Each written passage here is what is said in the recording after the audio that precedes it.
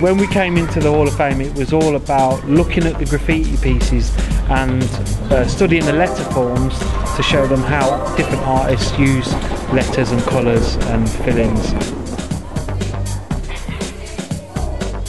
The word of the week was tolerance. So the first thing we had to do was design a letter, and then once that design is finished, we then put it on the wall.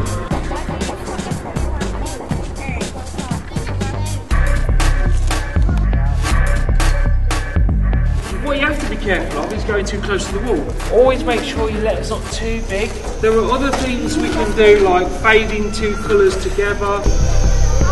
Go in like this, yeah? So basically I showed them how you would mark a letter out.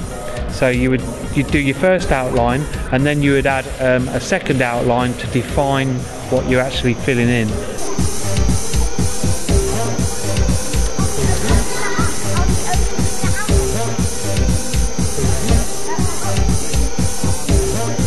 So who's on the A?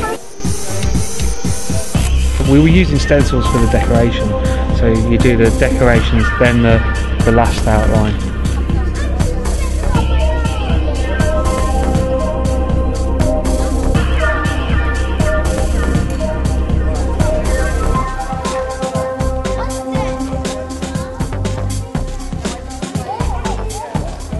Now we only had an hour session, so it was very basic, just of marking out letters, filling it in, and then adding some decoration, and then finishing it within the time frame.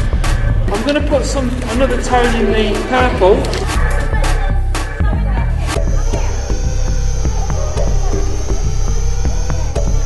Some of the young people, probably all of them, they've never used spray paint before, so it was interesting to see how they use it and what they came up with and what they liked about doing it. Most of the time they like the filling in and just using it and just being able to spray paint out of a can. So I hope you enjoyed it today. Would you like to do this? Yeah!